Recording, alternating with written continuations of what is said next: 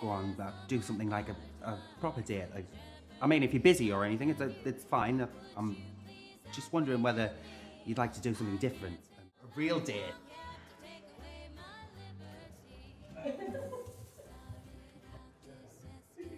Oh shit. What the hell do I do? I could just go over and be kind and lovely. I have to. I can't go over and say, "Hi, how are you? I fucked your husband." I doubt Harry or George want to see me. Especially not now that she's after. Abby, hi! We were just discussing the plight of the Syrian refugees. See, I was on the way back from Paris a couple of weekends ago in the Aston Martin. I was stopped at customs for over an hour.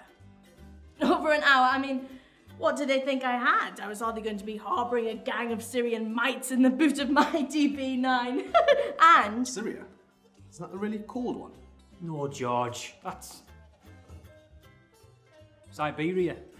And it's only a matter of time before they start shopping in Waitrose and taking all of the free coffee. I mean, I don't use the free coffee. Who does? And don't you start, Georgie boy. You kissed my sister at New Year, and she said that you put your hand up her skirt and... Right, well, that's enough. Let's get you some water, yeah? What? Come on.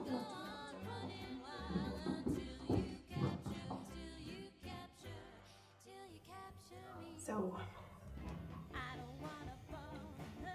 Look, Abby, I can't do this.